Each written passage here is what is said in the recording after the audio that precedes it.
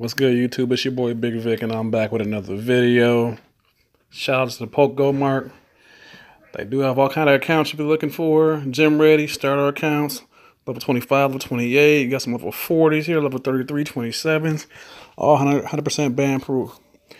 Use discount code VIC when purchasing your account. If you have any trouble, please do email them immediately. With all that being said, roll on by my Twitter, please. Follow your boy at Twitter at BigVic5BN. Alright?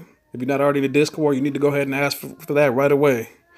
Man, so let's get right on into it. I'm not wasting no time. So this weekend, Community Day, people reported seeing this Pokemon that they're not calling Meltan, which we were all going by Ditto Nut or whatever else you want to call him. But apparently now they say he's a mythical Pokemon.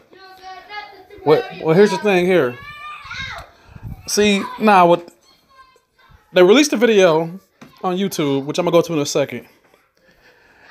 Data miner Charles found some information, and then somebody else threw it because Charles found the information, but he didn't throw the Pokemon out. That's the thing.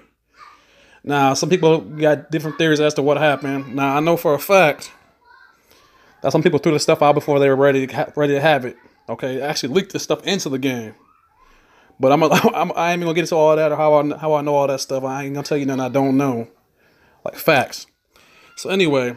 That being said, they had to go out and throw a statement out. Now, what big ass company you know like that working on the weekend anyway to go ahead and got to issue a statement because they don't know what the hell going on in their own game? They ain't gonna tell you it's compromised, but that's beside the point. Anyway, so his name is Meltan. He's a mythical Pokemon. They dropped a video on YouTube. You can go here and watch it. It's right here.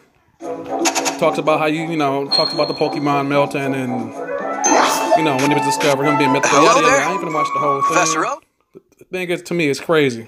Okay, so the damn thing still transformed back into Ditto, but still no way as to how you find him and keep him. You keep it to Ditto.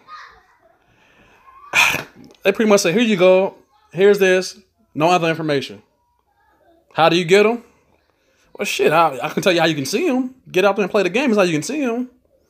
So now they got to figure out something. So now that's just a way to stall. Now they got to figure out a way now to go ahead and put together some research tasks as to how they figure out how they're going to implement Meltan into the game. Because they just threw Celebi out there. Do you really think they're going to throw out Celebi not even a couple weeks ago to everybody and then turn around and throw a Meltan out there right away, right afterwards?